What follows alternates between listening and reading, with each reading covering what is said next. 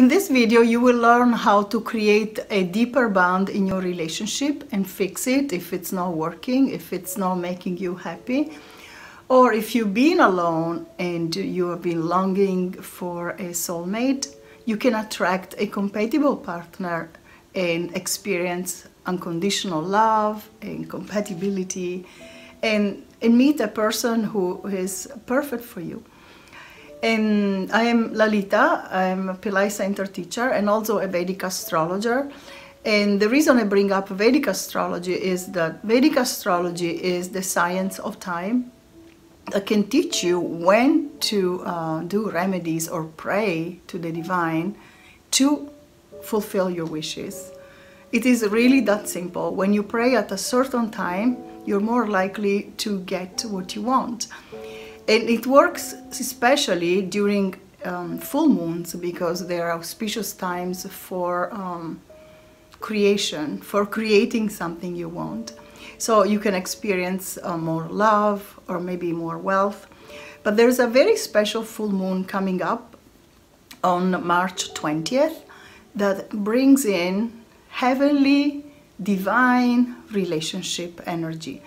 So when you pray at that time, when you connect with God at that time, you're more likely to have your prayers answered.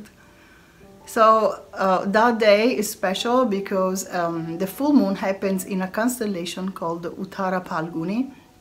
Uttara Phalguni is a beautiful energy for cementing your relationship, and that's the time when Rama and Sita got married. If you know the Ramayana, so that epic that explains the life of Rama. And that's a long story, but this one full moon will be very special. The archetype of Uttara Phalguni is a solar god. And despite the solar energy not being the gentlest ever, this is a very gentle, very kind archetype. That it's also the patron of the arts, the patron of spiritual people, because in ancient times, in Vedic times, spiritual people and Vedic astrologers, sages, etc. were supported by the royals, by the authority figures, so they could have that time to dedicate their lives to these higher sciences of consciousness or astrology. So when you use that energy on that day, you can attract a beautiful relationship. You get the blessings for a relationship like Shiva Parvati.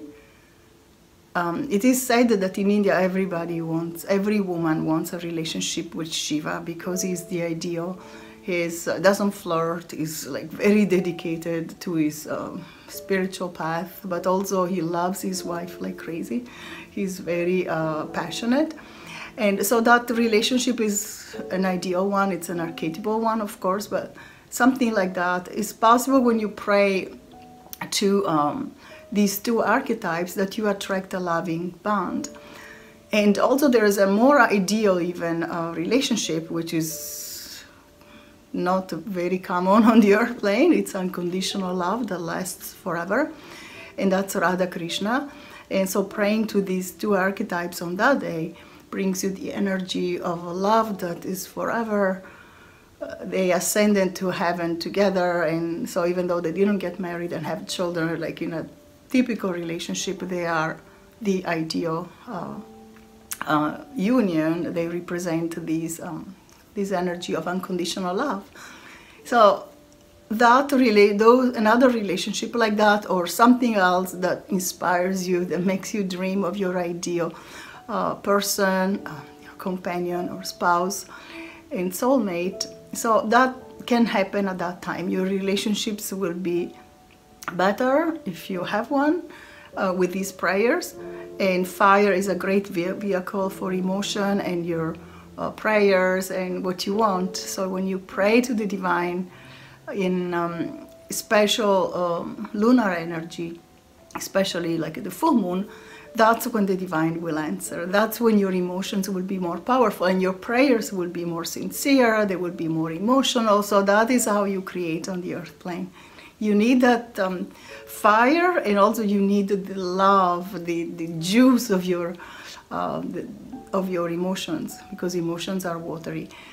So I don't know if this all makes sense, but there are very special rituals that are being performed at that time. You can check the link below, and there are also other things you can buy if you like.